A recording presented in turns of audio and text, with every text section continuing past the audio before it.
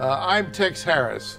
I was, for 36 years, a battle-scarred fighter in the Department of State Foreign Service, serving in a number of hotspots.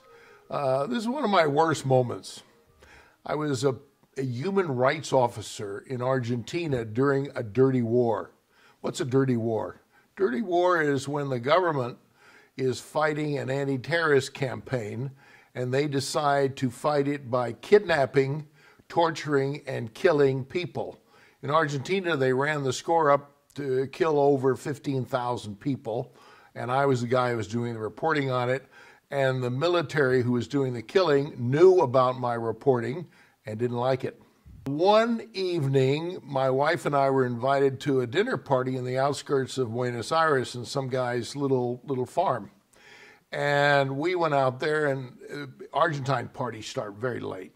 I mean, they start at 9 o'clock, and you may not get fed till 11. And anyway, about midnight, my wife came up to me and said, "I'm exhausted. The Joneses, our next-door neighbors, are going home. I'm going to catch a ride with them unless you're willing to leave now." And I said, "No, go ahead, and I'll drive by myself."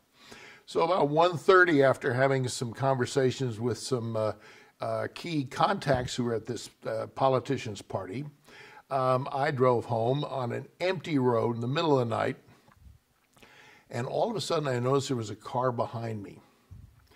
And all of a sudden there was a stoplight, and at the stoplight was another car, and I stopped behind that car, and the car behind me pulled right up against my bumper, and within 5 seconds of that, the four doors on each of the cars opened up, and 8 guys jumped out of their cars with handguns and long rifles.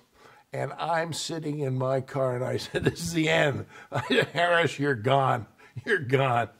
But I had read, I guess I'd seen a movie on television or something like that if you kept your hands over your head, when the bullet went in, the forensic guys could see the entry trajectory and know that your hands were in the air.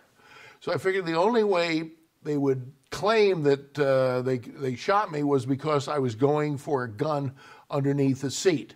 So I fixated in my mind, keep your hands over your head. So I reached in my pocket, I locked the car door, reached in my pocket, got my diplomatic ID card, and I lowered the window on the driver's side by about a half an inch. And finally a guy came up to me, and the guys around me in the middle of the night with guns. And I'm thinking, keep your arms up. Keep your arms up or you die. So I handed my diplomatic ID card through the window, and I told the guy, "Cuerpo Diplomatico, what's the problem? What the hell's going on here?"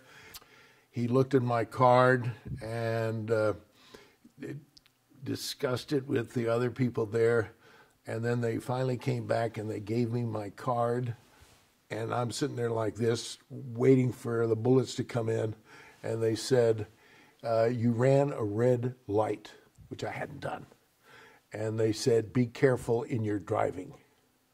Clearly, the military stunt was to scare me, which they did.